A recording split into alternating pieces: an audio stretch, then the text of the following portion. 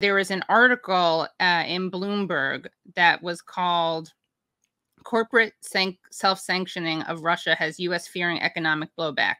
And the article read, "Russia's invasion of Ukraine galvanized the U.S., U.K., and European Union to unleash a slew of sanctions meant to punish Vladimir Putin's government and pressure him to pull his forces back.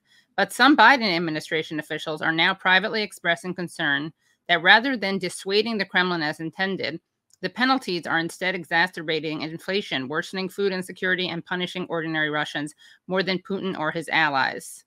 So what's happening there? And who could have seen that coming, by the way? Yeah, I mean, only anybody who's paid attention to U.S. sanctions in Right. Iran and North Korea, Venezuela. Yeah, Right. nobody really, No nobody one, yeah. could have foreseen this.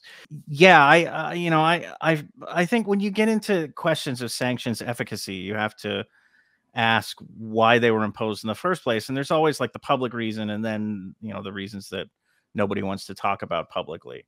The sanctions were imposed in response to the invasion, and they were characterized as retaliation for the invasion, meaning essentially, we want to hurt the Russian economy so much that Vladimir Putin has no choice but to turn around and pull his soldiers out. Nobody who's witnessed the way the United States has used sanctions and the effect that they've had uh, around the world over the last even 20 years, they're clearly sanctions have never been effective on that short a time frame in changing the behavior of the target country.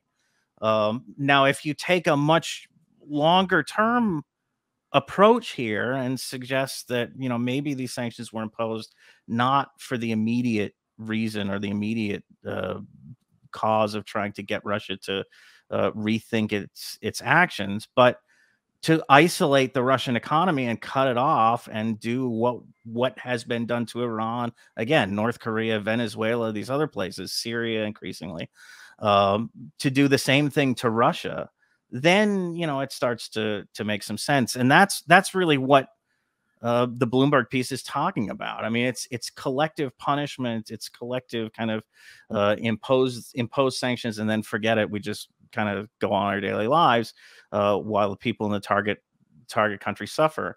But that's the point. The goal is, who knows, maybe just to leave these things in place in perpetuity, and maybe it's some kind of nebulous regime change, which again has never happened. I mean, nobody could look at U.S. sanctions and say that that's a realistic goal.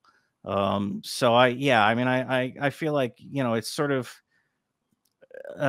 what's the word I'm looking for? It's disingenuous for the Biden administration, or for people in the Biden administration, to say, gosh, this isn't working the way we thought it was going to. Like, how did they think it was going to work? There's only the one model to go on, really. What is the cost on other countries? Like, what is the fallout going to be of these sanctions on other countries? What's going to happen to everywhere from like Europe to Africa?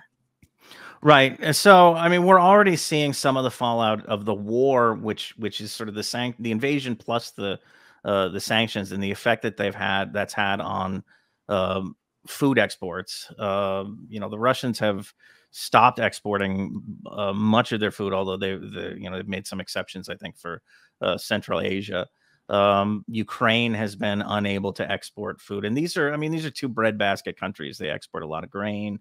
They export a lot of cooking oil. And so you're seeing, in countries that are food importers, that tend to be food importers, like Egypt, Sudan, Lebanon. This has been a big concern in Lebanon, and elsewhere in Africa and parts of the Middle East, Yemen, for example. This is really impacting humanitarian efforts there.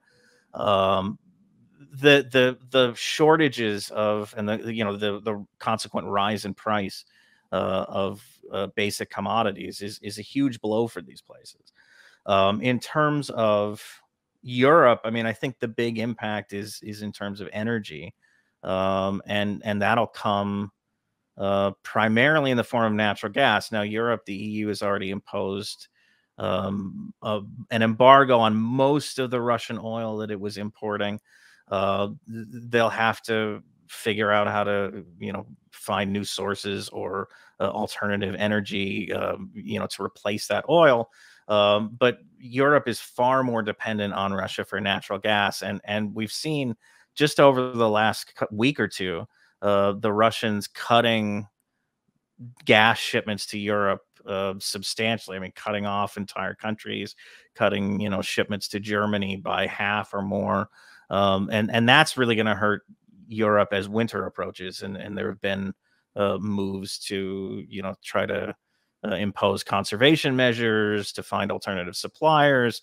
The alternative energy, the kind of green alternative energy option is always seems to be last on the list because it's the most complicated and would require the most infrastructure God forbid we save the world. Yeah. Yeah, right. I mean, God forbid you take this opportunity to do something good for the planet. Right.